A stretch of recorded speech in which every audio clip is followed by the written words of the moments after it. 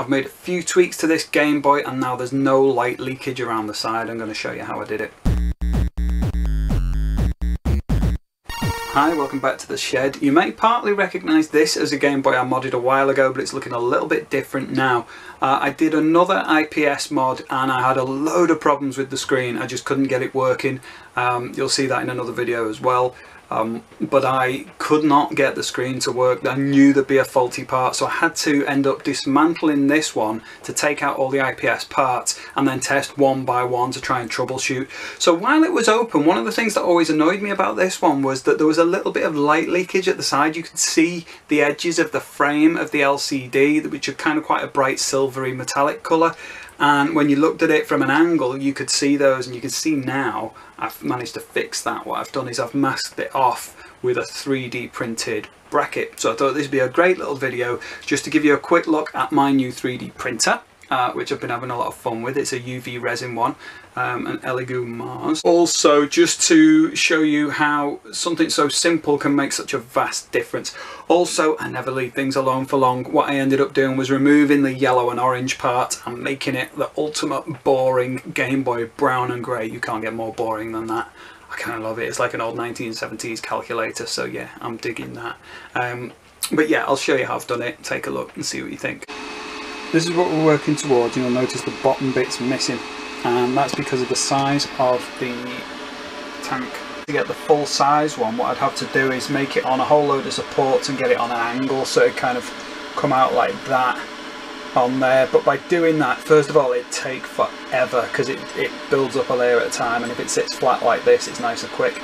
And also it can end up a little bit warped as well. If it's flat to the plate, it's not too bad actually. So if you have a look on my little screen on here, I don't even like make out the colour, but there's a little area here that's marked in red. So basically it's going to print the whole thing but not that, and to be honest, that's fine with me. It's not going to cause me any problems. It's mainly the bits at the side to centre it. So this is the 3D printer I'm using. It's an Elegoo Mars. It's a UV resin printer. So you get bottles of this liquid and you pour it into a tank, and it's photosensitive, so it's sensitive to UV light. So when it's exposed to your UV light, it cures, it hardens. You do that a layer at a time because there's a light in the bottom, and it builds up your models. It's pretty cool. So that's the model that we set up in there, and all I'm going to do now is just press the play button to set that to print. What's going to happen is the print bed will lower into the tank and start to expose one bit at a time. It's got this red filter hood over the top to stop any daylight getting in, or I tend to have the blinds in my shed closed when I'm doing these prints, just in case. So now that that's started, it shows me down here that it is going to take just 17 minutes. So if it was on an angle, I'd be looking at hours. Quick look at how it's working. What you can see on the screen is the layer that it's doing at a time. So there's an LCD in there. It's like a clear LCD with the UV light underneath. So whatever displays on there in black is going to prevent the light from passing through. So the light is at the moment just passing through that shape, which is like this kind of shape here. So that's pretty cool. That's how it works. And then it'll swap to the next layer and the next and the next until they're all done. So I'll come back in another 17 minutes.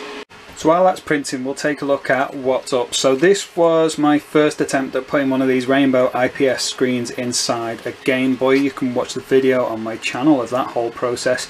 However, even though it pretty much covers, you can, I don't know if I can get the right angle here, but anyway, there's a little bit of the edge of the enclosure exposed when you hold it at an angle. You can see those, and also a tiny bit of light leakage as well when it's switched on. So what I want to do is mask that off by this, which kind of encroaches slightly on the screen space, and also act as a bracket to center this to kind of lock. You can see there how that will just sort of sit in that place. So this goes in first and it slots onto these different sections here, drops straight down, and then you put the screen in the gap. And although there's the bit there meant to show you where it goes at the bottom, basically it goes right flush to the top, so that's not going to be a problem. So that's going to go in there, and what I've done with this one and what I'll do with the one that's printing at the moment is I've put a little bit of black paint all around it, so that's just going to be virtually invisible in there, particularly when it's switched on. It'll block any of the light that getting it in at the sides there. So that's our plan. That's what I'm going to do with this one. Printing is all done, and what happens is that the platform moves all the way back up, and whatever you printed is underneath there. So I'm going to take the lid off. So it's on the underside of the print plate. What I've got is a little hook to hang the plate so it drains all this excess resin.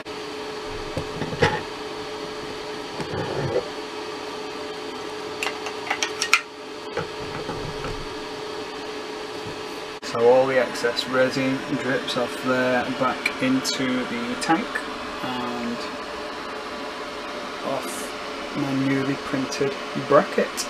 There's our printed bracket. What I've got to do now is try and lever that off.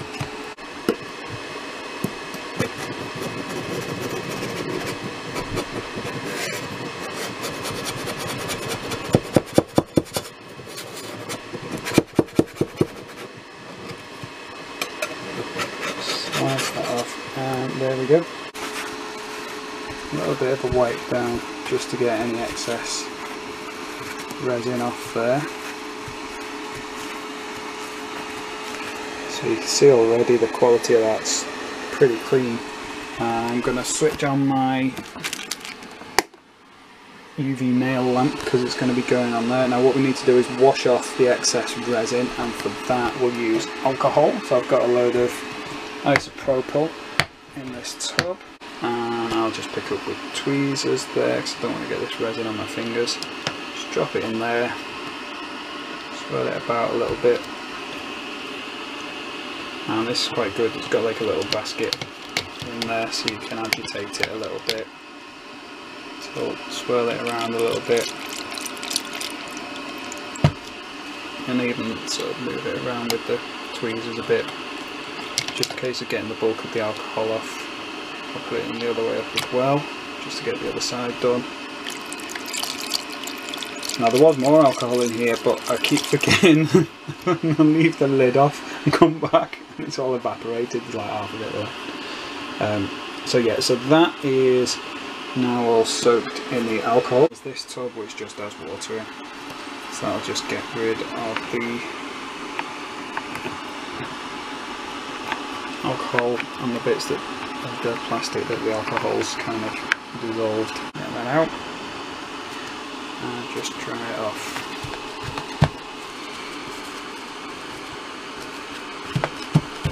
Once that's pretty much dry, I'll just drop it in here because it cures under UV, so I'll leave it in there for a few minutes and flip it over, and then we'll have our bracket ready to use.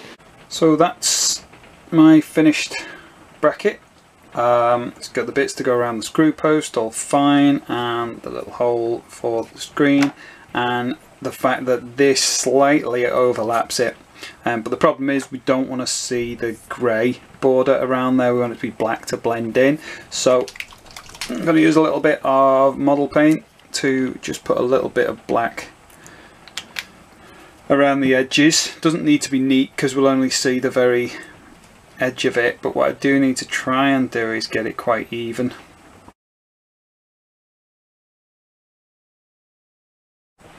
So I didn't design this, I got it off Thingiverse, and I'll put a link in the description of where you can find that if you want to print your own and give this a go. But with that now left to dry, that is going to mask off my edges of my screen and stop any light from leaking through. So it is a very handy little item and takes less than 20 minutes to print. So how this works, the bracket sits in here and just goes around these 4 pegs. Then the screen, so the screen just sits in the gap there, and I'm going to put a little bit of tape on.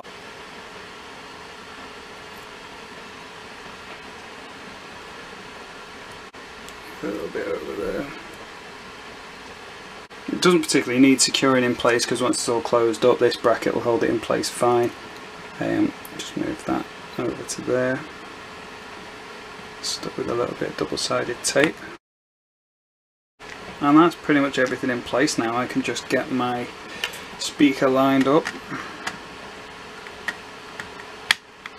and drop my main board on there, just making sure that ribbon's exposed so it can reconnect. That's now ready for the screws to go in. That's all in place. We've got that masked off now, so that should be alright anyway. Back half is already done, but the back half has the bright orange power button, which I'm going to be swapping out for a boring grey one.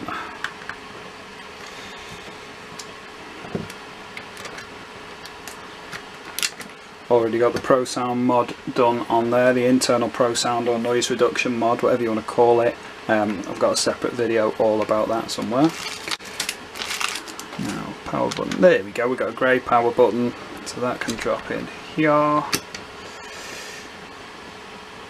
Nice and boring. And nip up these two screws.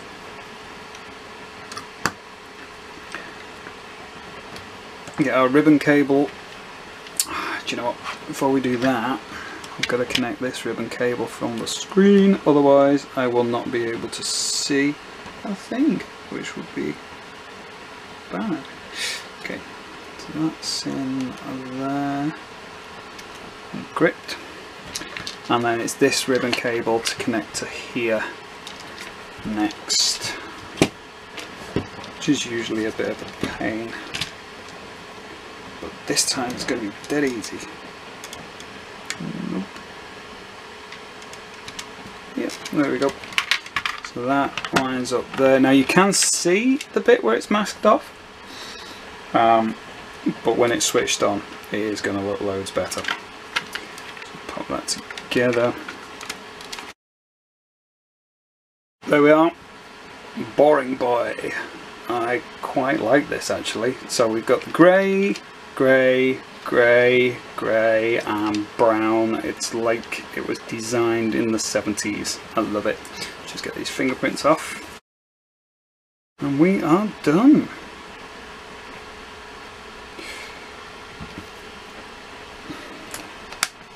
So that's it really. Didn't want to go into a huge amount of depth in terms of the mods on the video, mainly just to show you how you can mask off those edges.